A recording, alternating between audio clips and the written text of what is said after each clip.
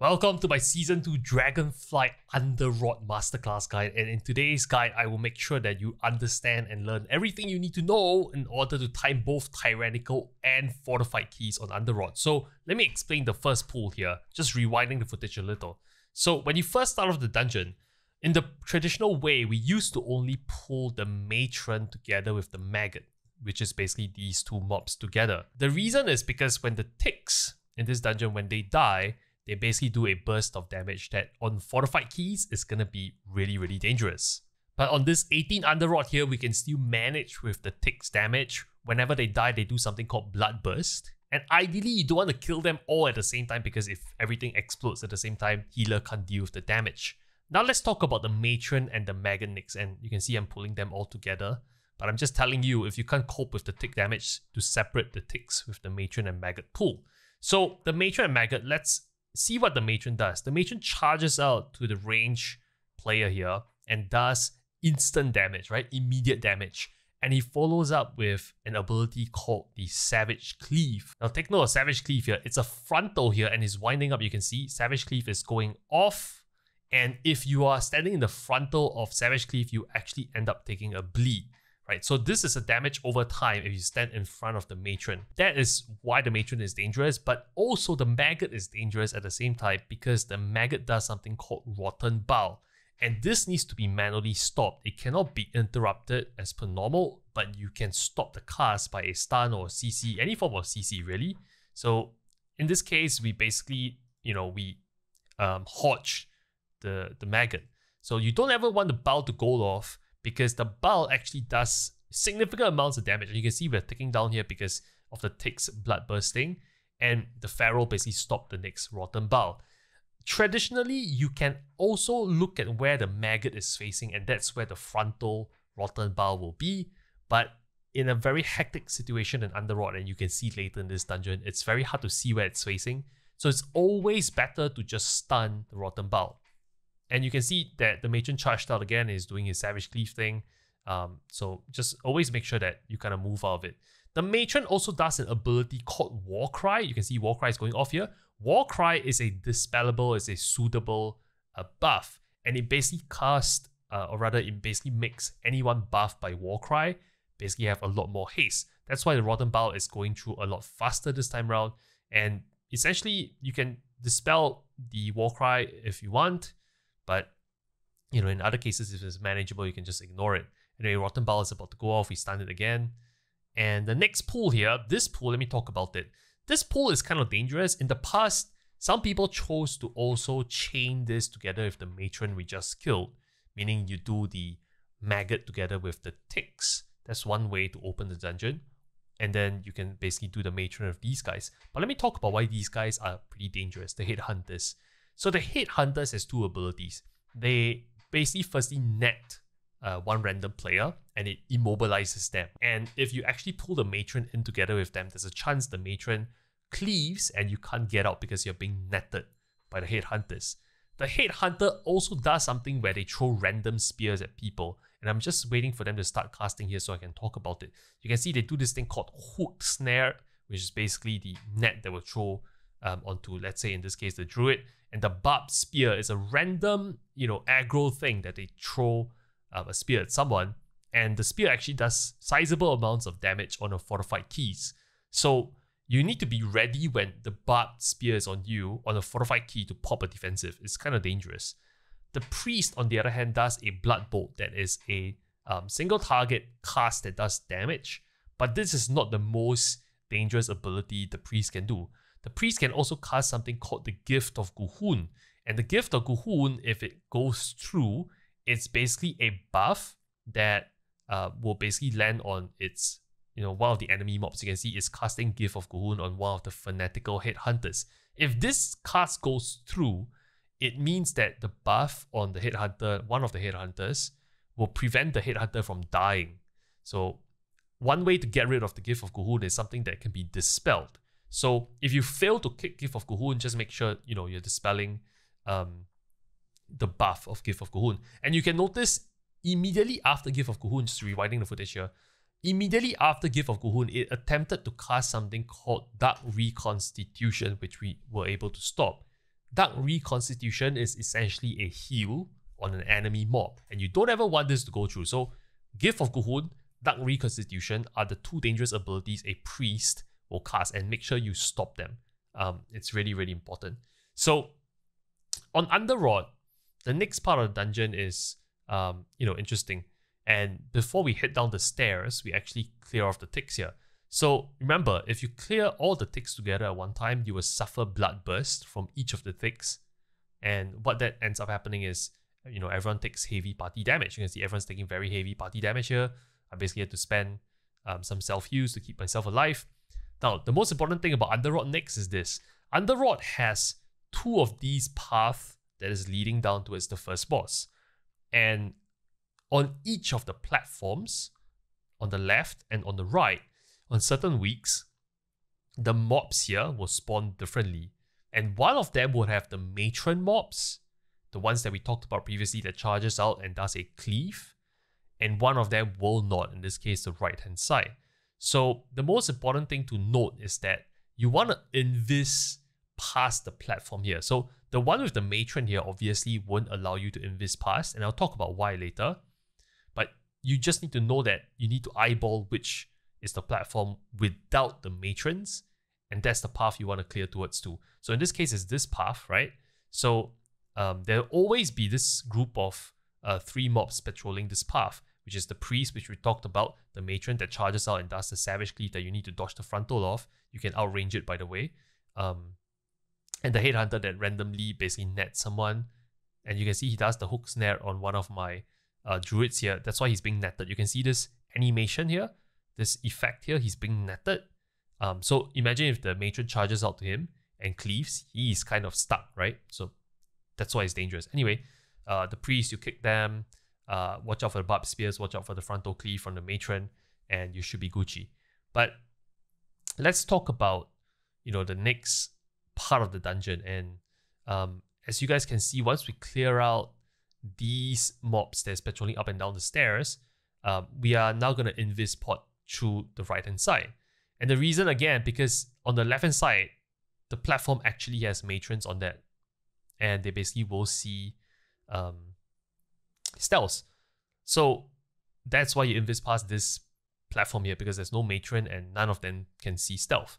So the reason why everyone, and I mean everyone, okay, even without a rogue, people always invis past or death run past these guys and have someone mass rest here, is really because this befouled spirit mob here, this mask dude here, he does a few dangerous abilities, actually 2 of them.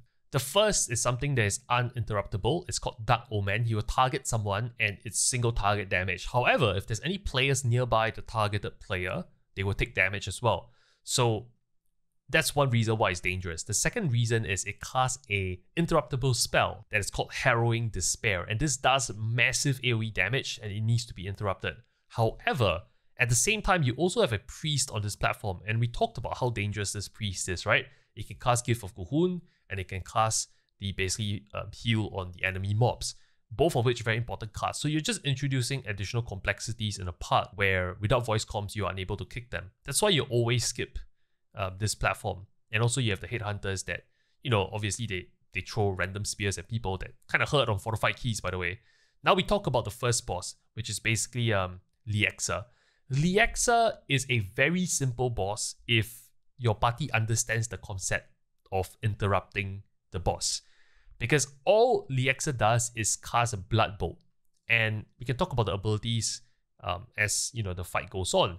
But you can see blood bolt being cast again, and it will randomly jump to someone and try and cast Sanguine Feast.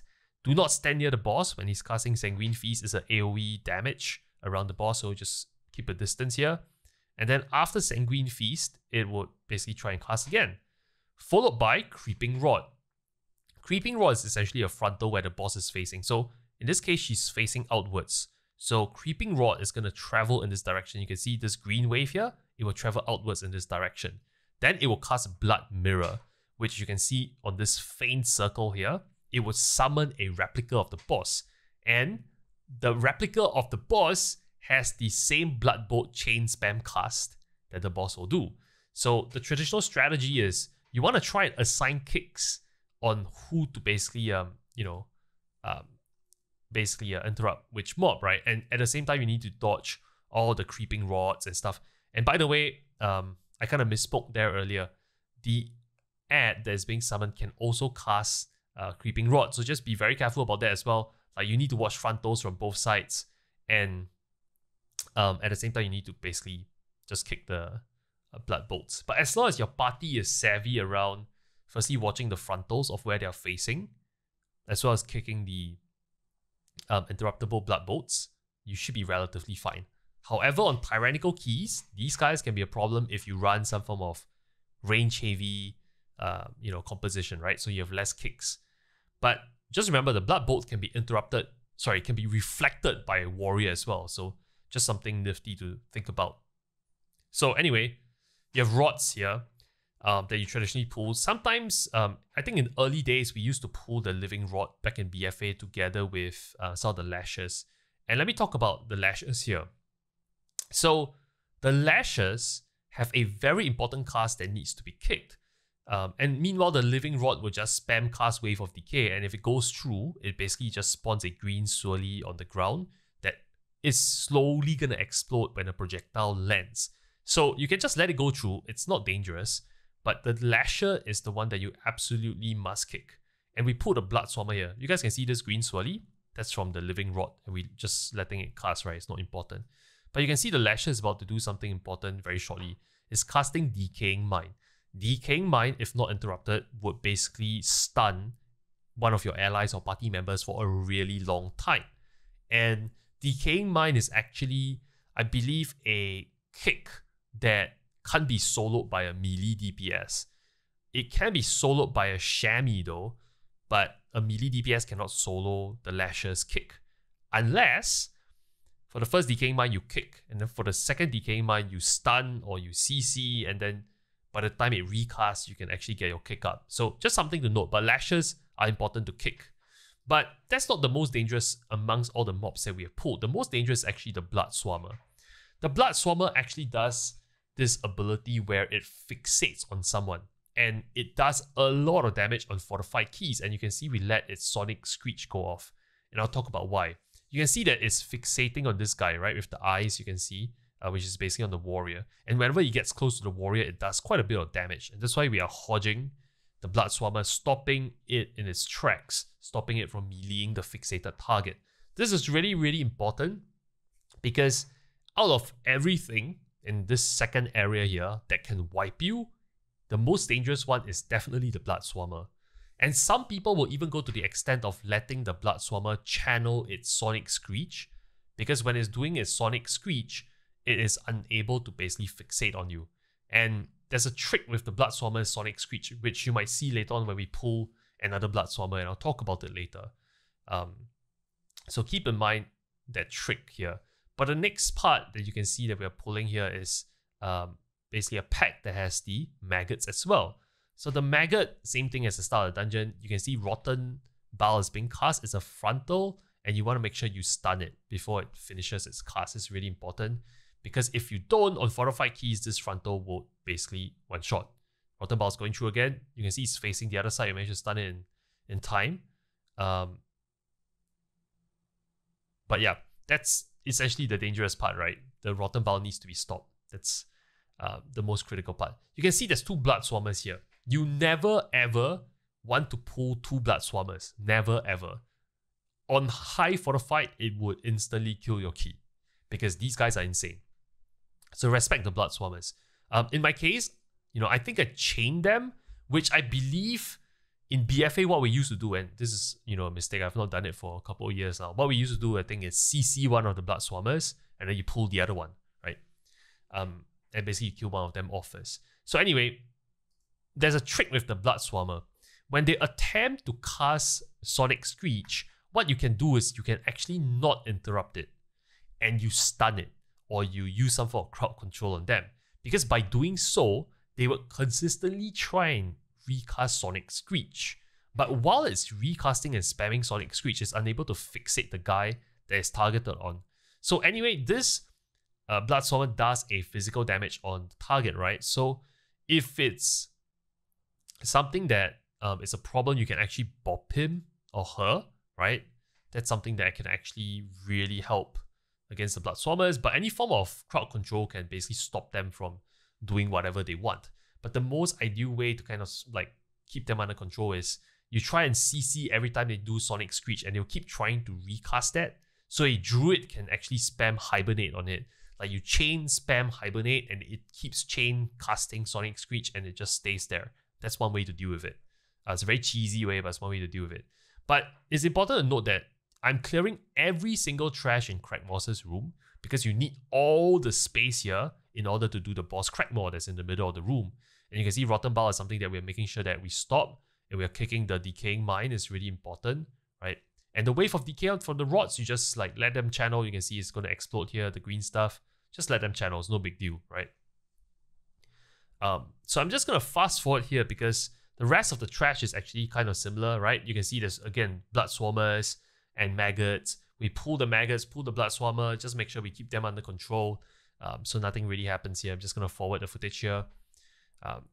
Yeah, you just want to, you can see, oh, so let me just demonstrate here because that's where you can see the tech that the Druid is doing in action. You can see this Blood Swarmer, he's casting Screech Hibernate, stop by Hibernate again, stop by Hibernate again, and he keeps trying to chain cast, right? And the only time the Druid basically stopped is basically to run out because of the fixates. And look at this Rotten Bile, it's about to go off. See, nobody stops Rotten Bile. This is the first time we missed it in this dungeon, and basically it kills the warrior, right? It's a big cone. Just be very careful about the Maggot, right? So I'm just going to forward here. You guys saw the danger here. Just be careful of the Maggot, right? Always call your stops. The remaining part is this, like, it's just more Blood Swarmers and Lashes, and you guys already know how to stop them, so I'm just going to fast forward through the footage. Okay, so over here, you guys can see before I pulled the Lashes, there were 5 Lashes. And I want all of them in my route, but the dangerous thing about pulling Lashes is if you pull 5 Lashes, you run out of kicks, where everyone will get stunned because you run out of kicks, everyone gets stunned one after another, and essentially that's a wipe. So just be careful about that, right? So you want to do maximum 3 Lashes, and just remember the Lashes can be crowd control, right? So you can use various crowd controls to stop their Decaying Mind cast, right? But in my route, I do go for all 5 Lashes, so I'm going to attack the additional Lashes here, as you guys can see. Kill the Lashes. And it's important at this point in time to track what your Bloodlust cooldown is, because we use Bloodlust basically either in the first part of the dungeon, either on the boss, on the trash, it's up to you, right? Some people do a big pull off the bat and use Bloodlust at the start, or you can use Bloodlust on the boss, entirely, I guess, personal preference. But you notice that we went past Cragmaw, right? We didn't bother pulling Cragmaw. Why? Because Cragmaw is hands down one of the most dangerous threats in Underrot. And you don't want to fight Cragmaw without Bloodlust. And I'll talk about why later on. But just remember, even on Fortified Tyrannical, regardless of which rotation it is, you want to use Bloodlust on Cragmaw because he's dangerous. So this opening here after Cragmaw's room, you run into a Death Speaker with 3 Guardians. The Guardians will basically do a cast where they put a shield up on themselves. The Death Speaker is actually the more dangerous one, so let's talk about it. So you can see the ability that it's trying to cast here is called Wicked Frenzy. And so happens like the Feral Druid stunned him when he was trying to cast Wicked Frenzy. So the Guardians here are casting the Bone Shield on themselves, as you guys can see. You can see Wicked Frenzy attempted to being cast again. Now, Wicked Frenzy is basically a buff that is placed on one of the Guardians, mobs here. And if it does go through, what it actually does is it puts a buff on the Guardian such that when it swings at you, the tank, it places a dot on the tank. And it hurts quite a fair bit on very high keys, potentially one-shotty. So a few ways you can deal with it. Number 1, you can either dispel the dot from the tank, but just know that if the buff is still active on the mob, when it swings, it's still going to apply the dot. So that's not a permanent solution. By the way, the dot is reflectable by a spell warrior. So with a prot warrior, you might want to let the spell go through so you can reflect it. And then after that, you dispel the buff, Wicked Frenzy, from one of the Guardians. So that's one possible way. The other way is to basically stun the Wicked Frenzy when he's trying to attempt to cast. You can see Wicked Frenzy going on the Guardian, and it's actually something that you can dispel via a Soothe. But as it basically melees me, you can see this debuff here. This is the dot I was talking about. Now on the 18, it kind of chunks me for a fair bit, right? Like 10, maybe I will call it 10%, 15% per tick, but it's dispellable, right? And as long as the buff is on the Guardian, it'll keep reapplying the dot. And you can see I'm still tracking my Bloodlust debuff. There's still 3 minutes, so I'm taking my time. Let's talk about this Horror here. This Horror is arguably one of the more inefficient mobs to do in Underrot, but people still pull them anyway because you need the Horror for count, else you won't get 100%. The Horror does one ability, which is basically some form of Shadow Bolt Volley, and you need to kick the Horror. The good news is it can be stun, it can be, you know, various forms of CC, right? So in the past in BFA, in coordinated groups, what people like to do is spawn the Horror, CC the Horror, and basically bring some other mobs onto the Horror to cleave, because the Horror by itself is inefficient, right? You're just standing here hitting one mob, and it's kind of a waste of time. But Death Bolt is the one that you want to kick. It's a very important cast. Make sure you kick it, right? If it goes through, it basically does an AoE damage to everyone. So it's just dangerous. But you get the point. You can actually pull the Guardian packs with the Death Speaker along with them. The Death Speaker will also, by the way, attempt to summon more Guardians other than casting Wicked Frenzy. So you can see Wicked Frenzy is on this Guardian here, and it already has this dot on me, right? So just note that this Guardian can be removed in terms of the buff. You can see I'm getting chunked from the magical damage here. Just note that the Death Speaker will attempt to raise the Guardian. That's something that's interruptible, something that you should know. Anyway, just going to forward here. These Guardians are now all going to die. And checking the debuff time, I look at it and it's like, oh shit, there's still 2 minutes. Okay, cool. We are going to come back with Bloodlust as I type to the party. And we're heading to these 2 mobs. So let me talk about the Defilers here, because this is a new mob here. The Defiler has 3 different types of kicks, and you really only need to kick 2 of them, right? So how I used to do it is I would assign markers to each of the Defilers, and you would say to the party members, all right, you are kicking the first on this mark, and someone else kicks the second on this mark. Why? The first cast is Withering Curse. If you let Withering Curse go through, it basically is a curse that reduces the damage that the group is able to do, I think by 10%, and it also increases the damage that the group takes. So Withering Curse is something that is not fatal, but it definitely slows you down by quite a bit. So that's the first thing to kick. The second one is actually the one that is way more dangerous because it's one-shotty. So I'm just waiting for them to cast here, and it should be casting here. Shadow Bolt Volley. On high fortified, if this goes off, everyone dies. So make sure you kick the volley. It's a dangerous cast, right? So you can see what happened here. It went off on the plus 18. Everyone came down to 20% health, roughly. It's dangerous. So make sure you take note of that. Shadow Bolt Volley cast. Then the next ability, the third ability that is technically kickable if you're fast, is basically the third ability. But you don't interrupt them because the Withering Curse and the Shadow Bolt Volley is way more dangerous. But this Summon Spirit Drain Totem actually is deadly. Why? Because when it summons a Spirit Drain Totem, you can see this Summon Spirit Drain Totem, the cast was fast, right? Interruptible. But if you let it successfully cast, it will spawn this totem. They will start casting Spirit Drain, which is a long cast, right? You can see it's still channeling. You want to get the hell away from it, because when it gets to max, it explodes and everything in its vicinity takes huge amounts of damage.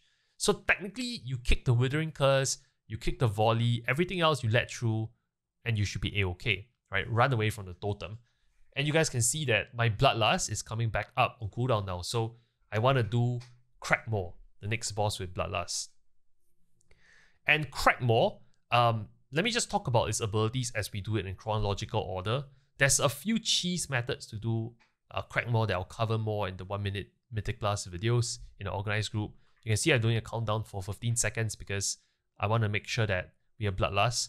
So we put the boss, right? And instantly, you can see that we're tanking it in the open, which is kind of erroneous. In BFA, we used to tank it near the wall here, and you'll see why in a bit. The first ability he does is Charge. And by the way, I believe the first ability he casts is either Charge or Indigestion. It flip-flops, right? It sometimes is Charge, sometimes Indigestion. It's a 50-50 chance. However, after each ability, Charge or Indigestion, it kind of rotates between the two, right? Charge, indigestion, then charge, the indigestion again. But let's talk about the first ability. The first ability is called Charge, and it leaves a wake of these like maggots on the ground that you need to run over to squish. And if you don't, they basically spawn a tick that obviously, you know, is very annoying and does additional damage to you, kind of dangerous. And you can see indigestion next here. Indigestion, if you're fast, technically avoidable. It's a frontal, so don't ever be in front of the boss. But you can technically leap away, or in my case, if I had my steed, I could have steed and just run away. And you can outrange this cast here so you don't take damage. But why I said that we were tanking it erroneously is because in BFA I remembered, and I remember after doing this key, that if you tank the boss near the edges here of the room, you can have all your melees and your range stand, let's say here, right? And the tank basically tanks it outside, facing away from the bones. So when it does its charge, it charges into the wall and basically stops the charge. And that basically saves you quite a bit of melee uptime on the boss, instead of letting it charge in the open here. You can see it always turns around to a random party member and charge, right? Imagine if they're baiting it towards the bones here, the walls here, the charge is gonna travel over a lesser distance, and also don't be in its, you know, path of the charge. You actually end up taking damage. But you definitely want to squish all the little ticks that spawn. Now, next up, Tantrum. After a certain amount of time, it starts casting Tantrum. And this is AoE-wide, unavoidable damage. On tyrannical keys, it does a lot of damage. And there will be a couple of tantrums at least in your fight. So you want to assign cooldowns. Like on the first tantrum, everyone pop defensives. Second tantrum, everyone relies on healer cooldowns. Third tantrum, everyone health pot. Something like that. But it's important to assign tantrums, right? And also assign which part of the rooms you will run around to pick up the ticks when he's doing tantrum, right? You can see it's all spread over. We didn't pre-assign, but we managed to get them all. But it's really important that maybe you drop some world markers and you assign where you're going to run off to. You can see indigestion coming through again. I tried to dodge it, but I failed because, you know, I didn't get on my steed and run away. But you can dodge indigestion, by the way. And if you don't want to dodge indigestion, try and make sure that you have a defensive running. So charge is going through. Again, we're soaking. You guys can tell I'm a bit rusty in this dungeon because it's been many years since I did Underrot in BFA. And then finally I remembered, oh shit, I should have tanked it against the wall. So everyone can then bait the charge against the bones, but it's too late. It casts Tantrum, which I believe is still helpful because it keeps the initial ticks relatively near the wall. But the idea is you want to pick them up, right? So there's two there that's not picked up. They're going to spawn ads. You can see they spawn the little ticks at the start of the dungeon, right? So anyway, you kill the boss and everything else just dies. It's as simple as that. But Cragmaw the Infested, definitely one of the most dangerous mods because of Tantrum. Number one, you don't squish everything and it spawns ticks. Number two, Tantrum itself does a lot of unavoidable AoE damage that is very deadly. So just be careful about that. So the next one is the boss again. This is Sporecaller Zancha. And let me just talk about what's happening on screen here. You can see all these green spell effects on the ground. They're basically sprouting mushrooms from the ground. And the idea is that the boss in each phase does two abilities. One is Shockwave, which is a frontal conal on the tank that will also destroy any mushrooms in the way. The other is Upheaval. It targets two non-tank members, places a marker on them, and when the marker and debuff expires, it will do an AoE around where the debuff expired, and that will kill the mushrooms as well. The objective is to clear all the mushrooms before the intermission of volatile pods.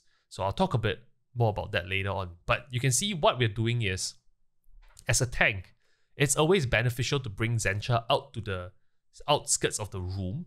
The mushrooms always spawn around this little platform. So it's always good to bring the boss outside and then you point the shockwave as a tank towards the mushroom off to the side. And by the way, the shockwave does, you know, decent amount of damage. So as a tank, make sure you have mitigation. It can kill you. So you can see the shockwave clearing some mushrooms here. Those are gone. It's way better to do it like approaching the mushrooms from the side like that, rather than as a tank, you tank the boss in the middle and then you point the shockwave to the outside of the room, because that way you clear less mushrooms, right? So just note that dragging the boss to the sides and pointing it to the sides of the mushroom, you clear way more. You can see Upheaval is going out, right? They are standing near the mushrooms. And notice what happens when Upheaval expires. There's this swirly indicator that goes out. And what that does is it actually, destroys the mushroom. Just note the mushrooms here, they're destroyed, right? Mushrooms are gone. And the boss does Volatile Pot, right? Alongside Shockwave. Volatile Pot, you saw all those like circles flying around. Yeah. Those, if you touch them, they give you 1 stack of disease. So don't ever get touched by those orbs. And it's important that we try and beat the clearing of all the mushrooms before Festering Harvest. And I think I misspoke earlier. You need to get to all the mushrooms cleared before Festering Harvest. And we'll talk about why. So you can see over here, we have 1 more Upheaval, right? It's our last Upheaval. So it was important that they use the last Upheaval to clear the remaining mushroom. So there's 1 mushroom here, and you can see I'm running out to soak it. Why? Because when the boss casts Festering Harvest, every 1 available mushroom that is not cleared would basically apply a disease stack onto your party members. And this stack of damage is called Decaying Spores. So just make sure that you clear all the mushrooms. In a group comp that has immunities, this boss is a lot easier. Why? Because I think you can see it in the next phase. You can actually use immunities to clear the mushrooms.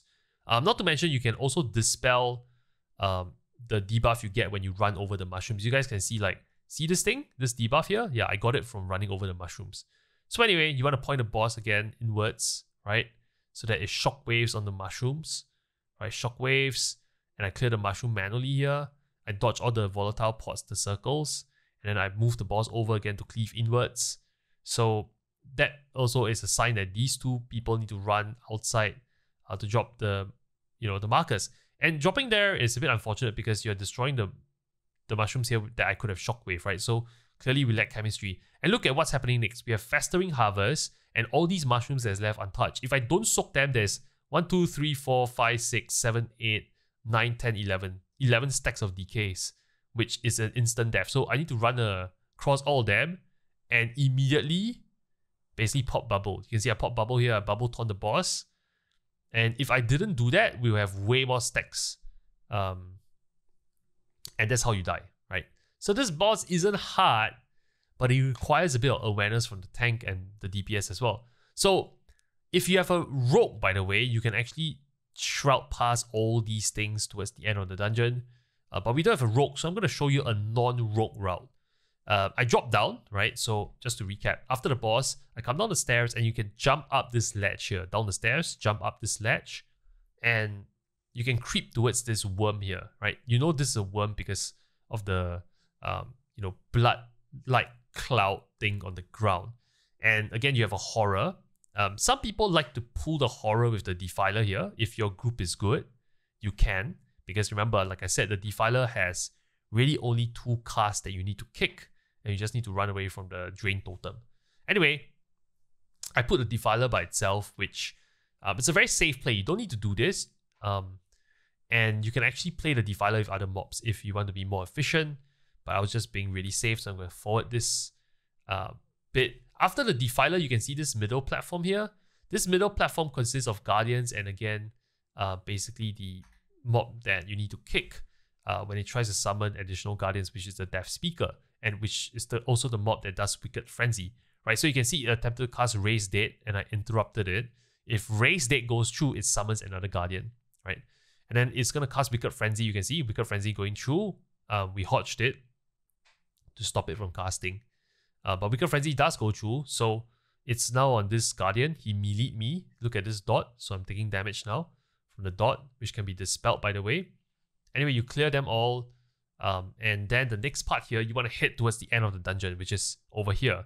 But you can't just run in a straight line because there's the Corruptor, there's worms here. And you can see my count is 95.24 already. I don't need a lot of count, right? So to get perfect count, I need to stealth past this Corruptor. I don't want this Corruptor, right? So, and I'll talk about the Corruptor mob. I know it's new to you, but don't you worry. We're going to cover the Corruptor shortly. I'm just going to show you how I skipped. So those who invis obviously went on ahead first. I wait for the Corruptor to pad all the way left. I basically hug right here, right? And I jump up this ledge here. And I very carefully hug to the right. Why? Because if you don't hug to the right, you see this like bubbling clouds here, they will spawn the worm. And this is also a possible source of wipe. People always butt pull the worms because they can't see the worms. But if you butt pull the worms, nobody kicks the volley, you are in trouble, the death bolt. So hug right here, and you wouldn't pull the worms, which leaves you open to just these two corruptors that makes up the remaining, as you guys can see, exact perfect count, 4.76%, which gives you 100%. So these corruptors, they do two abilities. The first ability is Abyssal Reach, and when Abyssal Reach goes through, what it does is it summons a tentacle that is going to slam on the player's spot that it was occupying when the cast went through. So just to recap, Abyssal Reach, for each player, it spawns one of these blue-purple tentacles. And the blue-purple tentacles will slam where the players was when they spawn. So the idea is that you want to bait all the Abyssal Reach tentacles on maybe one area of the room. Then you move to the open area of the room. Like you can see what I'm doing here. There's no Abyssal Reach tentacles here, right? So that's how I stay safe away from the tentacles here. The corruptors also will cast Maddening Gaze, which is a frontal, a very long traveling frontal, a straight line. If you get hit by this on high fortified, you die, one shot. If you don't, like you survive somehow on low keys, it fears you. So just take note of that, right? So you can see he suddenly turns around and he starts channeling Maddening Gaze. So you need to watch where they're facing. In this case, they're both facing the gate here, right? So the frontal will be this line. So whoever is this guy, he's going to get one shot here. You can see he barely dodges it, which is great. But again, then they cycle back to Abyssal Reach, which is the purple tentacles. Then we move it to the other side again, and we wait for the next Maddening Gaze. You can see like this guy, if he stands in this path, he's going to get hit by Maddening Gaze. I don't know if it does, but you can see the Chamois dies instantly from Maddening Gaze, right? No chance given. And then it's back to Abyssal Reach again. And I just make it a point to like kind of move far away from the original Abyssal Reach. I'm very careful to see where it's pointing. Maddening Gaze is facing the gate and facing that direction. So if you're ranged, you probably want to play far so you have time to react to Maddening Gaze. But that's essentially the corruptor mobs. And with that, you probably have seen all the mobs. And once you have gotten to 100%, this NPC will come and open the gate to the very final bit of the boss. Once the RP goes through, it will suck you down when you enter this little area here. It sucks you down into the bottom to fight the final boss. And this boss, actually, a lot of people used to struggle with it in BFA, but there's a strategy that everyone pretty much figured out how to do in pucks eventually in BFA that is very safe, that I'm going to reiterate for you guys. So take note of what I'm doing here. I'm pulling the boss towards the outer ring, right?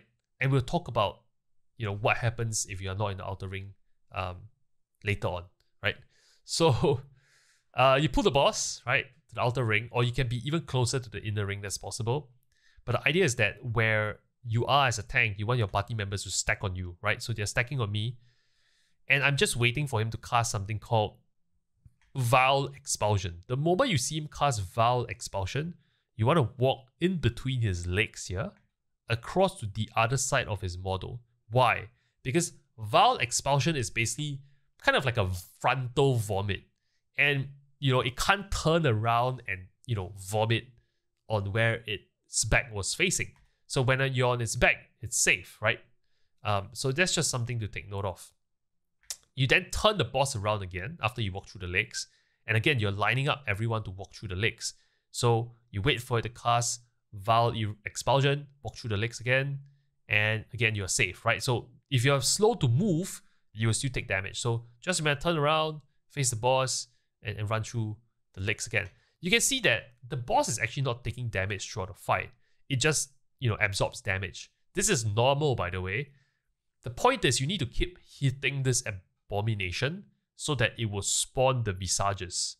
The Visages spawn depending on, the encounter and how long the encounter has been going on for. But the idea is that you always DPS the Abomination. You don't need to DPS the Visage, even though that's the objective of how to kill the boss.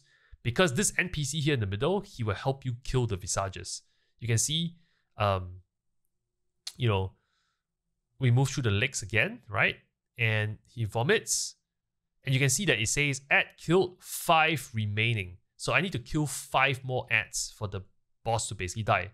And you can see as the ads start dying, the visages start dying, the boss actually takes a significant amount of damage, right? From 80+% to 65%. So that's how you kill the boss. Anyway, you turn the boss around again, and you want to move through the legs or move through the sides also possible. Make sure you're always on the back. You can see the warrior didn't move in time, so he got vomited on, almost died. And you'll notice that throughout the encounter, there are spores that travels towards you.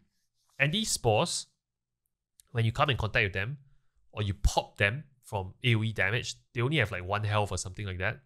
If you pop them, they will spawn like this goo on the ground, which you don't want to basically interfere with what you're doing, right?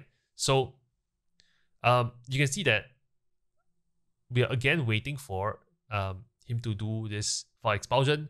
Also note that as they touch my consecration, they kind of explode the little spores. They explode and form a goo. Yep, you always want to try and keep to this little outside part of the room, right? Don't want to venture too far to the frontier sides of the room, because I've seen spores spawn in that area and it one-shots people because, you know, you are unaware. And it's a bit of RNG. That's the shitty thing about this boss. If you stand on the outside, the spores might literally spawn on you and you don't have time to react and you just die. Like, I've seen it happen. It's rare, but it happens. So try and keep towards like this outside ring here. You know, you want to try and keep closer towards the inner ring. That's what I'm trying to say. Anyway, you can see that this NPC does this purge protocols engage and is starting to chunk the visage. Visage dies, right? And you keep on hitting the boss. So again, reposition the boss, rotate inwards, wait for him to cast his Vial Expulsion, and then you walk through the legs, right? So it's a rinse and repeat fight from here onwards. As long as you're able to control the space of all these goo, you'll be okay, right? So turn the boss again around, and I know that it's probably like the final visage that we need to fight. This Cleansing Light also helps. It removes the debuff that everyone has. I wouldn't go into too much detail about that. Just know that if you have Cleansing Light, just stack with everyone, right? Because this strat is predicated on people stacking together, essentially. Just to kind of explain to you, this Cleansing Light basically puts an aura around someone, right? One of us, the players, will get Cleansing Light. And you guys might have already seen it in this video. When you get Cleansing Light, you have a circle appearing near you. And let me rewind because we killed the boss here. You can see this Cleansing Light. What it does is, you can see this debuff here. This debuff here is called Putrid Blood. And Putrid Blood is a stacking magical damage over time. The only way to get rid of this Putrid Blood is you need to be standing in this glowy circle that is basically something that the boss cast on one of the players called Cleansing Light. And actually, no, it's actually the Titan Keeper, the NPC, friendly NPC that does Cleansing Light. Once the light AoE expires, you can see the debuff drops off, right? So you always want to be stacked up, move through legs, stacked up, move through legs. And that way you automatically is able to, number one, control where the vomits are. Number two, you also get to cleanse yourself of debuffs in a manner that, you know, is friendly, right? That's easy. And with that, it basically, you know, it's the entire dungeon, right? And hopefully, you know, in this video, through explaining everything, both the mobs and the bosses, you will now feel very confident in terms of tackling this dungeon on both Fortified and Tyrannical. And if you found this masterclass helpful, you know, just be rest assured that the rest of Dragonflight Season 2 masterclasses are on this channel. Eventually, you can find them all, and depends on when you're watching this, it might already be all out. And if these masterclasses are helpful to you, do subscribe to the channel, because more Dragonflight Mythic Plus Season 2 content is coming your way, including those 1-minute tips. You do not want to miss that. I also stream on Twitch. Feel free to swing by to hang out. Good luck in your keystones. I will see you soon.